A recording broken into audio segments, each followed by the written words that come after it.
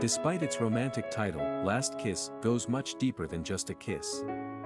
Last Kiss is about Jeanette Clark and Hancock, who were both 16 years old when their car hit a tractor-trailer on a road in rural Barnesville, Georgia. They were on a date a few days before Christmas in 1962. A local gas station attendant helping with the recovery of the bodies did not recognize his own daughter.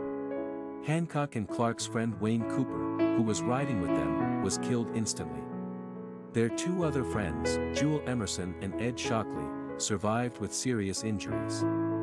Wayne Cochran's drummer had been dating Jeanette Clark's sister at the time of the wreck. The song was written by Wayne Coachran, who lived on Route 1941 in Georgia, which was about 15 miles away from the crash.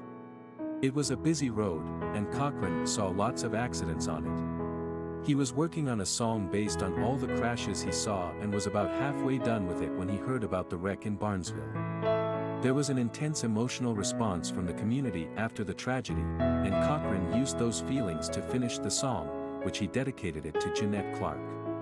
The band Pearl Jam decided to record a version after singer Eddie Vedder found an old record of the song at an antique store in Seattle. They recorded the song at a sound check before a concert in 1998 and released it as a Christmas single for their fans. Radio stations started playing it and it gained popularity around the world. Pearl Jam decided to release it as a single to the public and gave the proceeds to a charity helping Kosovo refugees.